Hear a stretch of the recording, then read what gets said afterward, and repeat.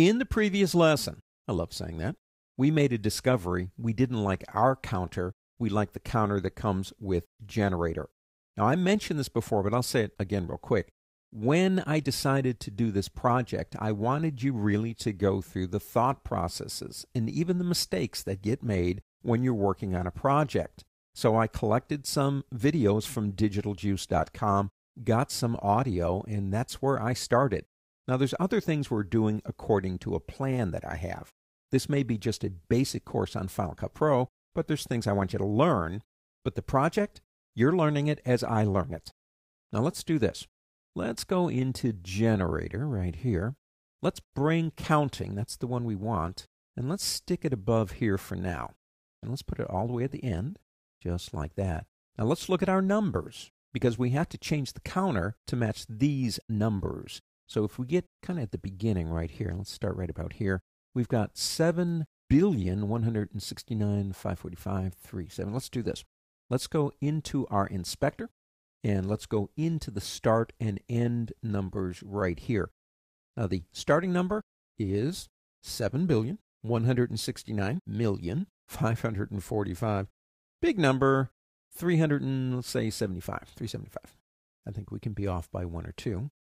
The ending number would be way over here, and that would be this number right here, and that would be 7,169,545, and say 560. Okay, let's go back to this. Now, it's going to count really fast right now because this thing needs to be stretched out, doesn't it? So let's go ahead and select it. Come up here and double-click. Let's go 130, press return. Down here, I guess we don't need this one anymore, do we? And all the work we put into that. Let's go ahead and delete it. Should be 3 pieces. Here we go. We've lost it forever. Unless you want to do an undo. Now, the clock itself needs to be obviously in a different position. So let's go into our counter right here, counting, I should say. And let's go into video. And let's go into our X and Y. And if I come to this one right here and just drag it, I love being able to do that, clicking on that and dragging it down. Let's put it right about there. And let's go into transform in terms of scale. And I'm going to make that a little bit smaller. Now that means I need to reposition my world population clock too. And let's go ahead and go into world population here, that text. And let's go into our XY coordinates here. And let's bring that down just a little bit like that. Now if we look at it over here, that does look nicer. It really does. I think it might need, though, a little bit of a background. So let's do this. Let's go into our solids. Let's pick up custom. We want to put that between them. So when that pops up like that, let go. Put it right on the end. Now let's go ahead and make this, while we're here, 13000, 1 minute 30. Press return. Stretch it out there. Next step, let's crop it out. So we got it selected. Let's go into our options right here and say crop. And let's go into a trim and go to the corners and just begin trimming it down. Now, actually, I'll tell you what, let's do it this way. Let's go here and say show, and let's do it this way. Now, there's right. Click here and drag. Well, it just doesn't get any easier than that.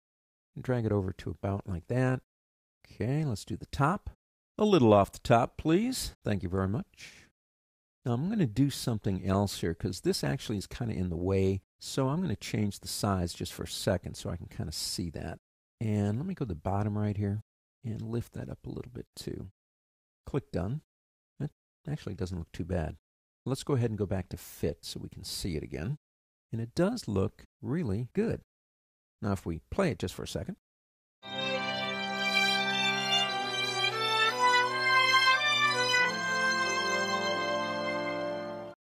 Yeah, that's not too bad. Let's go to the end because I think I made a mistake.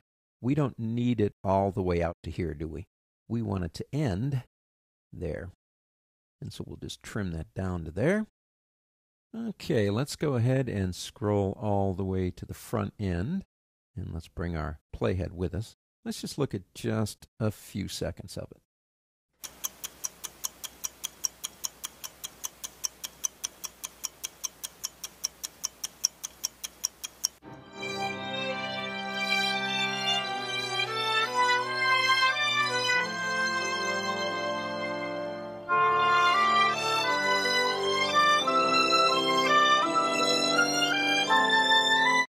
Well, that's not too bad. We did it all with generators, and I think I'm going to leave on the freeze frame.